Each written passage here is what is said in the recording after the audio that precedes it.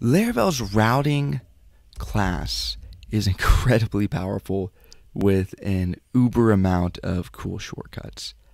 So in this tutorial, let's just go through some of the helper functions that this route service gives us access to statically. This route facade statically, : lets us run. And let's clean up just these two routes we have and just show what we can do. So first, let's actually clean up the routes not using any Laravel helpers. And we're just going to do that using our PHP 7.4. So you can do a shorthand function and implicitly return the welcome view. If you're in PHP 7.4 or newer, which you should be if you are using Laravel 7, then you can simply just do that. And then of course you could also do route get and then home ID and then this, and then die and dump the request ID where ID is a numeric value. So there we go.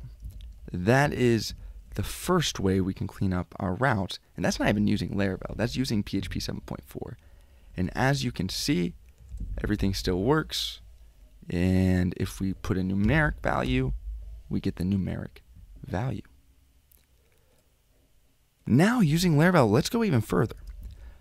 Let's say route view slash is our URI, our home page, and instead of even needing to define the function that implicitly returns the view, when we use the view method, it just knows it should return a view.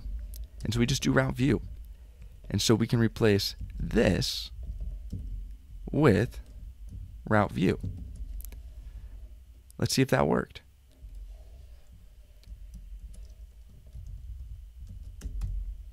And it does.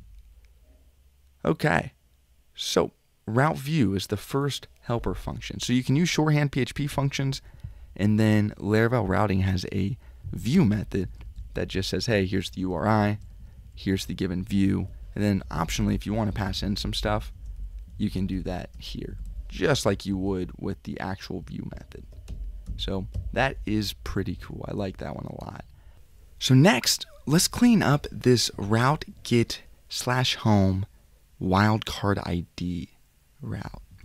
So what we're going to do is we're going to do route get / home / ID, same exact thing. And then instead of using this request ID, let's just use dependency injection. And we'll just say die and dump the ID. Then we can do where ID is 0 to 9. So the ID, this wildcard section or segment of our URI, has to be numeric, or it will return a 404 not found. If there's an A in it, if it's alphabetic, it won't work. And so this and this are the same thing. More than that, let's just go a bit further and let's try this out for size. Let's just return an array instead of dying and dumping. Just like that. And so now, whenever we hit the home / whatever number endpoint, we inject the ID from our route parameter, and then we're just going to return an array, which we learned in previous lessons will simply format a JSON object and return that. So let's test it out to make sure it works. So we're at home, and let's go 1, 2, 3. Boom. Properly works. And of course, if we were to add an alphabetic character, 404, not found. And this leads us to our next really cool helper function within Laravel routes. And that's the fallback function. Now this one's really cool because it lets us easily override our 404 pages. 404 is the HTTP code for, hey, this route was not found. And so what route fallback is going to do is we'll just say, hey, the code is a 404. The reason is not defined and therefore not found. And yeah, we'll just leave it at that. So now, when we go to a route that does not exist, that should return a 404 not found, instead of returning this 404 not found page, we're returning a JSON response. So depending on your application, maybe you want to use Fallback instead of the actual 404 page. The next method I want to show is the redirect method. And so what we're going to do is we're going to redirect the home page to our home/2, right? And so now, even though we have our route view set up and this route is defined, because we registered a route redirect after we registered a route view, aka route redirect is below route view, we will automatically be redirected from our home page to home/2. So trying to hit the home page right now, redirected. Now there is an important note on the redirect, especially if you care about SEO or search engine optimization.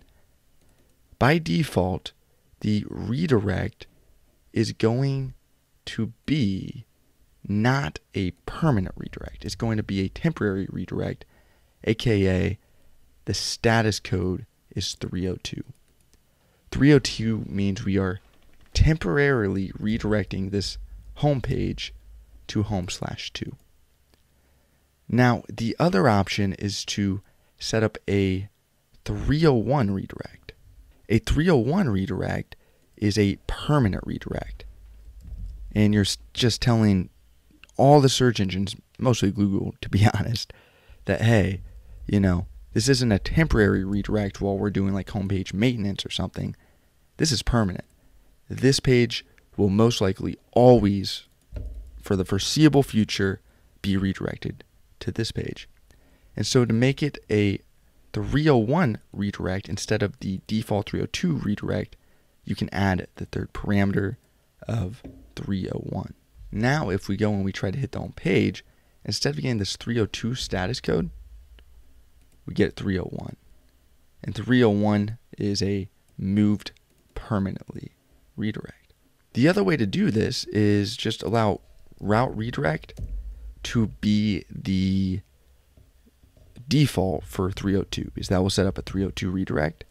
And instead of defining this third parameter like that, you can simply say route and then permanent redirect, and this will automatically add the 301. So you don't have to add the third parameter.